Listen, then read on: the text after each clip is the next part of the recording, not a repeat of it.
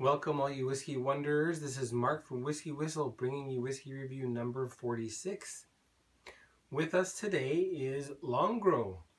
And if you're not familiar, Longrow is from the Springbank Distillery. It's a Campbeltown single malt from the Campbeltown region, which is to the west of mainland Scotland. And on the way to the island region, so it's fairly close to the coast.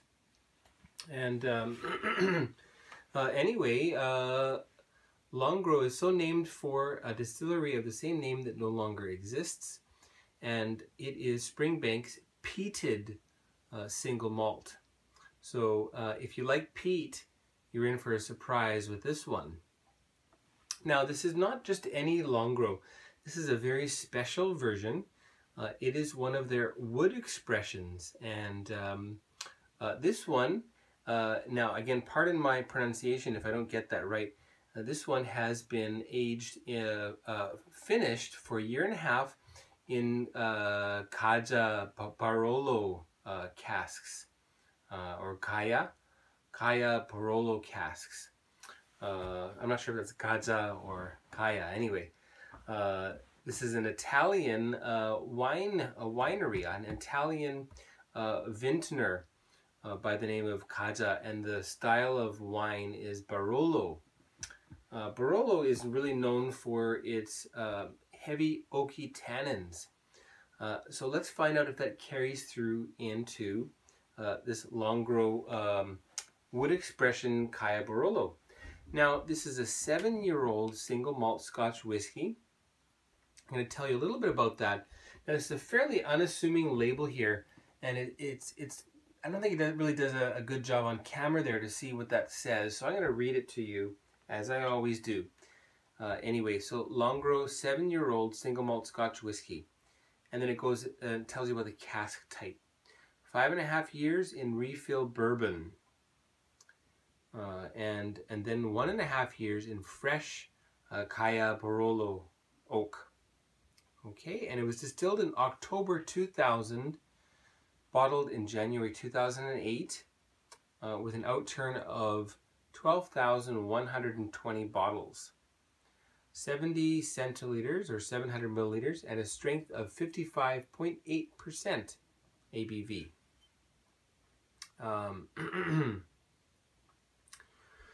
Okay, product of Scotland, selected by, I believe that says Stuart Robertson, Distillery Manager.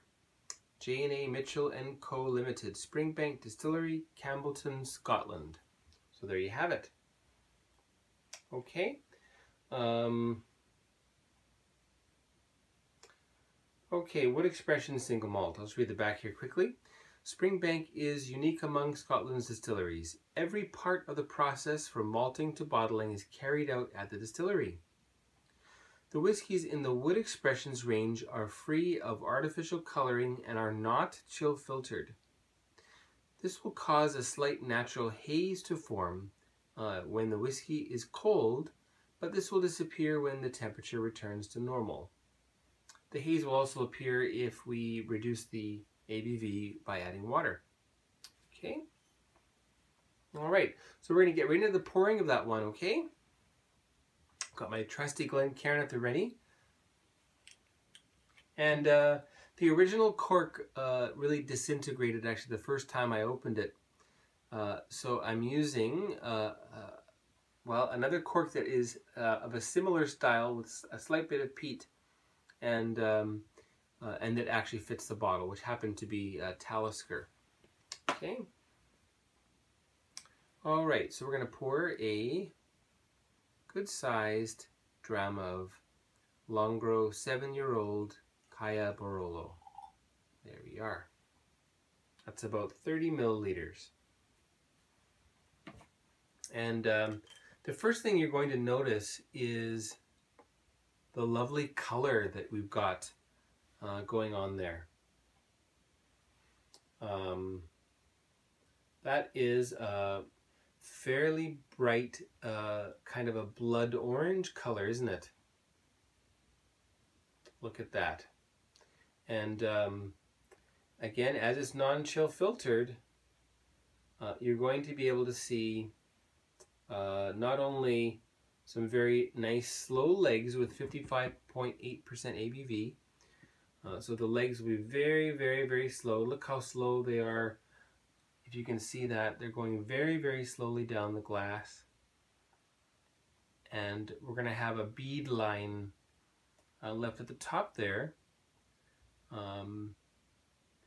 just because of the viscosity from not being chill filtered and having all of those fatty acids and other heavier compounds that remain.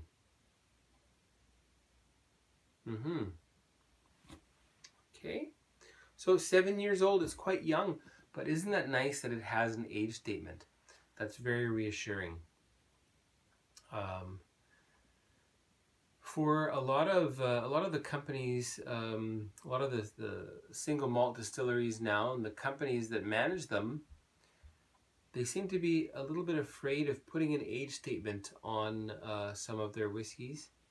And there's a lot of debate going on right now as to what to do about transparency. I would definitely support full disclosure. However, there have been a lot of non-age statement whiskeys that I have really enjoyed, that I know for certain of the quality, or I know for certain, that I'm getting something that I'm paying for.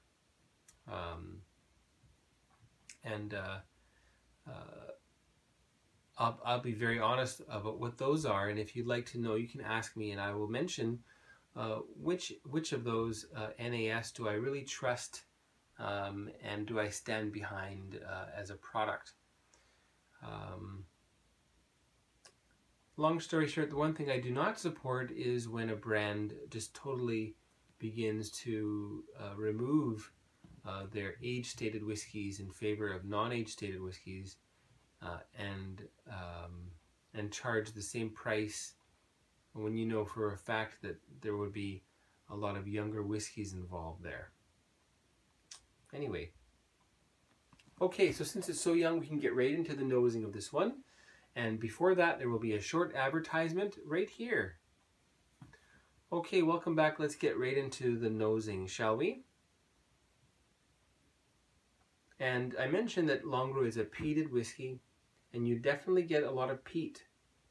It's not a really big, huge peatiness like you get in some of the famous Islay single malt whiskeys. Some that start with L and some that start with an A. But it's got a lot of phenolic essence, phenolic content. I wonder what that would be, but I'm going to put it on par with a particular distillery that is on the Isle of Skye. So roughly about that level of peating. Now this is a much earthier peat. Not quite as oily or as industrial that you may find with the Islay distilleries. And I'm getting a kind of a bonfire essence and smoked sausages.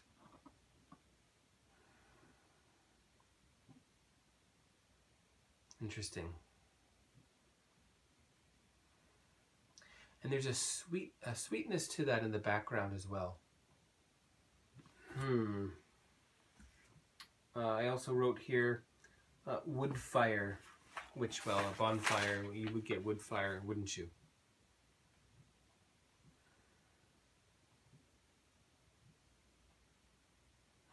Okay. Well, let's taste this peaty monster, shall we?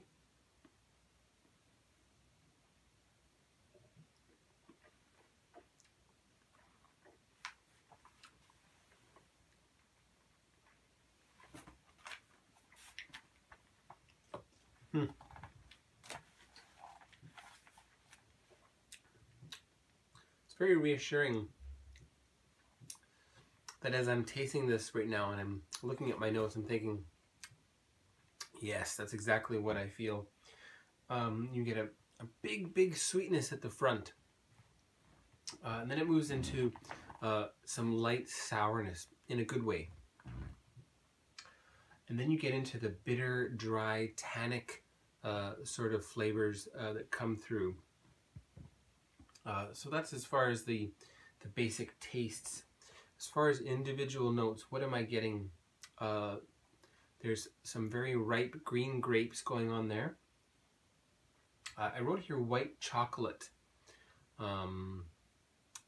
So, you know, again, a powerful sweetness with a bit of nuttiness and a bit of vanilla mixed in.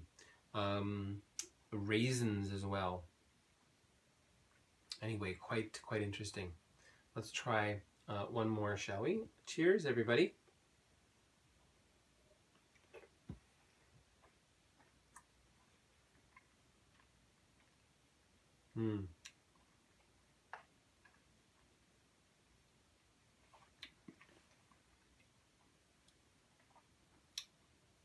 It's got a nice oiliness to it. And boy, I'm drinking this, it's 55.8%, and I can handle it. It is not overpoweringly, what can I say, alcoholic.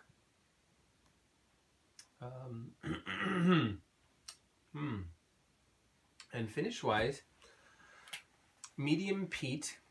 It has a sweet trail, so the trail, it trails off in a sweet sort of a soft ending that goes quite a while considering it's 7 years old. Orange peel, some jammy fruit, and I wrote here pretty long for 7 years old, and I'm still tasting it now. And it's not just the peat that I'm tasting, but the orange peels and this fruitiness and this sweetness seem to carry. I don't know why, but today for some reason the single malt whiskey is giving me a little bit of gas. Anyway, I apologize. And yes, there's a mirror right there, and yes, I did just check to see if my collar was straight. Okay.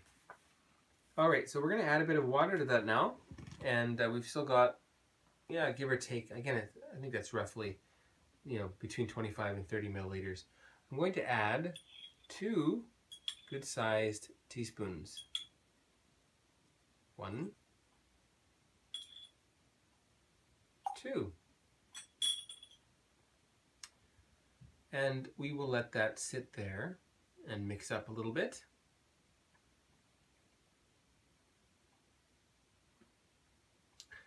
Now, this is not the first from the distillery that I have reviewed. I've also reviewed the Springbank 10-year-old, the standard 10-year-old, 46% ABV. And I will put a link to that. Well, should I put one there now? I'll put one at the end of the video. Okay, so at the end of this video, there will be a link to link you to the Springbank 10-year-old, which again is another very interesting, very engaging, very challenging, although very rewarding single malt that I think a lot of people who are already interested in single malts and already have tried many of the, you know, the top 10 brands, they will enjoy it because it's different.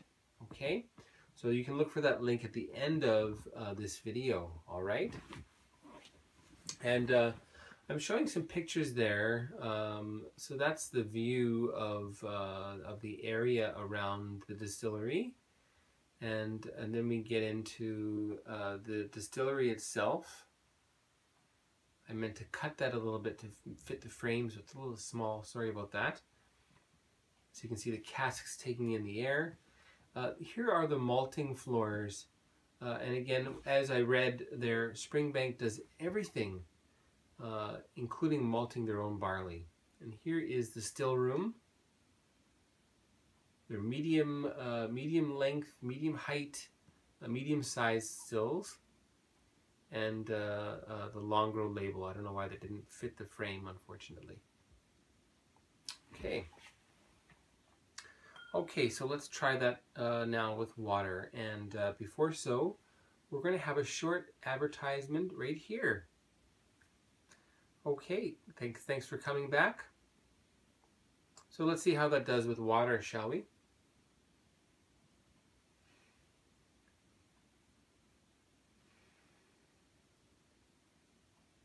It's a lot sweeter than before, and compared to what I had written in my notes before, although I think I've added more water now than I did before, there's a real sweet herbal note coming through, the spicy note coming through. And it's clove, so a bit of clove, a bit of cinnamon, something like a Chinese 5-spice. It's very warming. And it's a lot sweeter than before and a little bit less peaty. And it seems like I always find that with peated whiskeys, that after you've added a little bit of water, you lose a little bit of that peaty edge. And there's still that smoked sausage note there as well.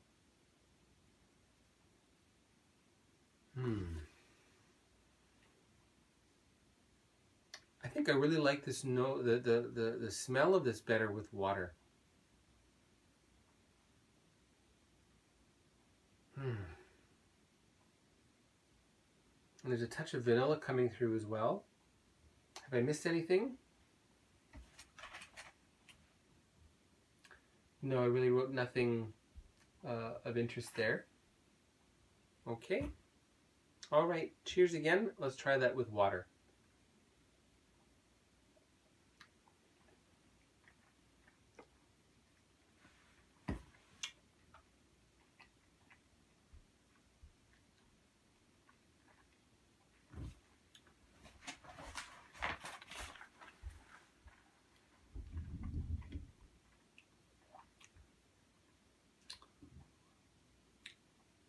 Still quite a lot of peat in the palate and the taste. The sweetness is bigger. However, it seems as though that tannin, the tannins and the dryness are also quite powerful too. So it's very, very puckeringly tasty. What have I written here? I've written here grape must. Grape must is, you know, when you're making wine, you extract the juice, and you're left with pulp and skins, and well, that's called grape must.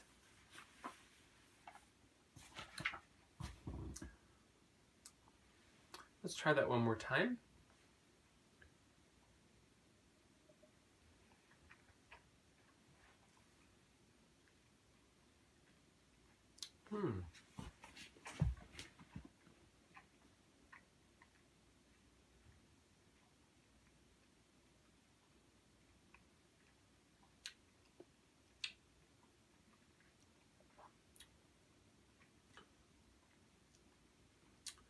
You can taste the wine influence there. Again, the green grapes and raisins carry through, as well as some maltiness, of course. And the finish, again, nothing has really changed that much. My mouth feels a little bit drier now. Still quite sweet. A little bit fruity. And you're not gonna get a lot of peat in the finish. A touch, but not very much. So if you're looking for a really big peat bomb, this will probably not do it for you.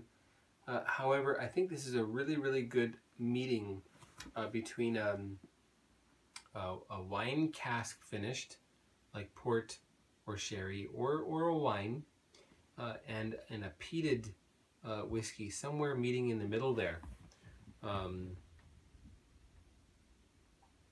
I think people who are not really huge on peat will find this enjoyable, because honestly, the peat has really faded. You know, so throw a bit of water in there and you'll find this to be not that much more than like a Johnny Walker or a Highland Park as far as the peat content when you've added some water.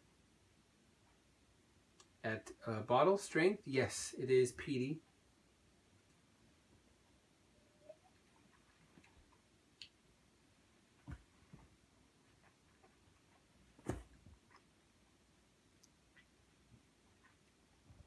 Again, a fairly mild peatiness in the taste, and not a whole lot in the finish. So I think that's a really good bridge between the peaty Islay whiskies and the milder Highland whiskies, and the Campbeltown Springbank, which has a touch of peat in and of itself. Okay, all right. So overall, what have I written here? An intriguing single malt with a very sweet, peaty, malty flavor. Lots of richness, lots of fruit and grapiness.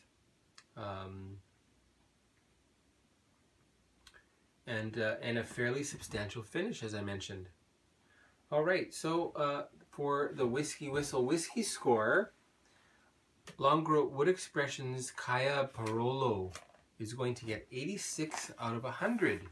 That's 86 points out of 100 for Longrow from single malt.